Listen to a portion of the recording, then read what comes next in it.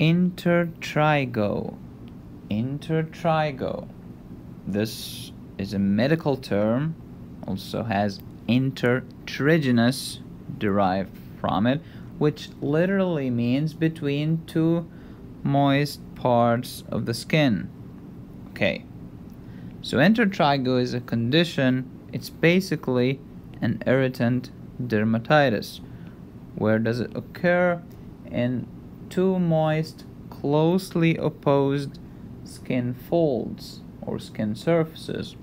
That's why the armpit, inframammary area of the female breast, and the groin are the most common parts to get intertrigo.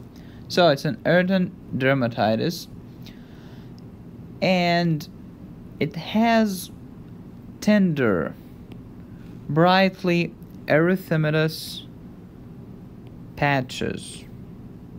These patches.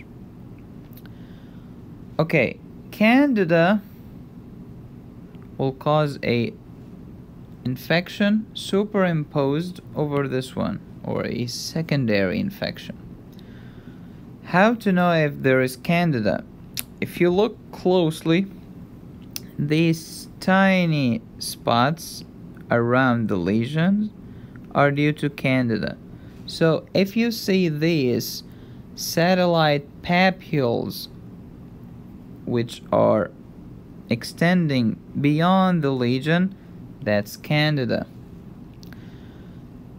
Okay, you have to rule out two conditions. First, you have to rule out a condition known as erythrasma. Erythrasma in the axilla, and you have to rule out tinea cruris in the groin. Okay, how to rule out erythrasma?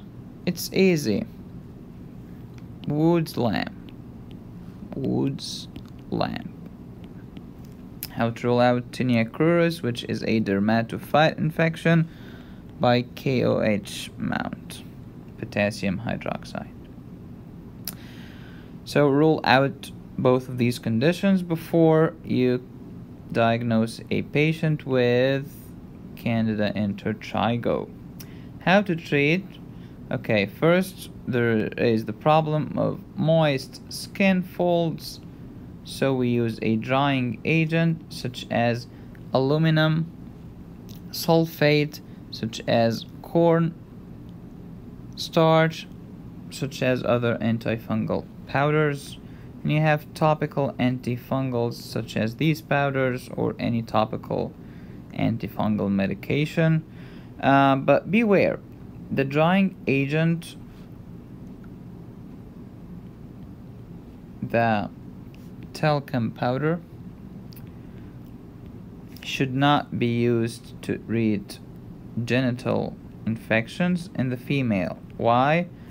There is an increased risk of ovarian cancer, so no talcum powder on the female genitals. So that's it in a nutshell.